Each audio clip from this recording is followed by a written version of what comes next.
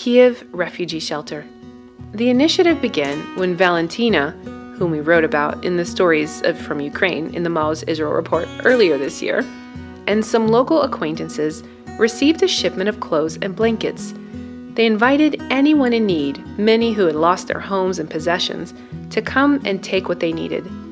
The process was messy. It was wet and rainy, and the people were just guessing at their sizes when they grabbed clothes.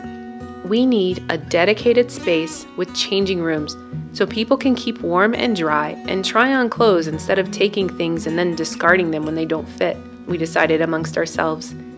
I Stand With Israel had helped us in the spring provide medicine and hygiene supplies for some of the elderly who couldn't physically leave their homes, so we shared an idea with them. We found a warehouse that would work, getting a wartime price for rent, and I Stand With Israel told us they were willing to cover the rent and utilities for the place. We outfitted larger spaces with racks and shelves for blankets and other supplies, as well as clothes and changing rooms to try them on.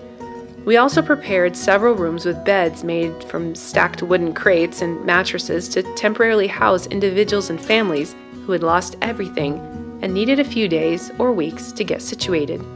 When people come to our center, we offer them not only supplies, but spiritual and emotional support.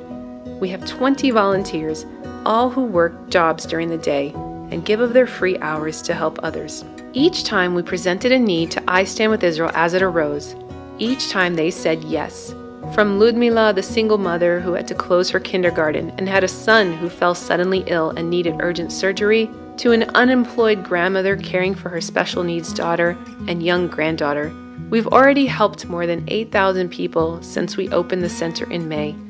We know the road ahead is long, but we are prepared for it.